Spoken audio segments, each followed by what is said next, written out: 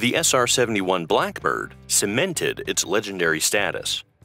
First flown in 1964, the SR-71 was a machine so advanced that it seemed almost alien. Built almost entirely from titanium, to withstand the extreme heat generated at high speeds, the SR-71 was capable of cruising at Mach 3, more than 3 times the speed of sound, at altitudes exceeding 85,000 feet.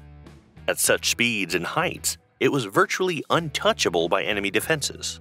In fact, no SR-71 was ever shot down during its decades of service, despite over 4,000 missiles being fired at it throughout its career. Its reconnaissance cameras and sensors could capture images so detailed that analysts could read license plates from miles above the Earth.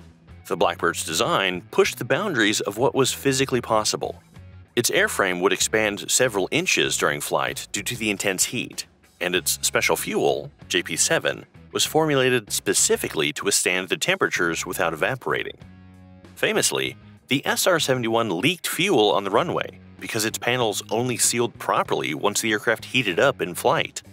Nicknamed Habu by crews stationed in Okinawa, the SR-71 was not only a technological marvel, but also a symbol of American ingenuity and determination. It played a critical role during the Cold War, providing real-time intelligence over hostile territories without ever needing to enter enemy airspace directly.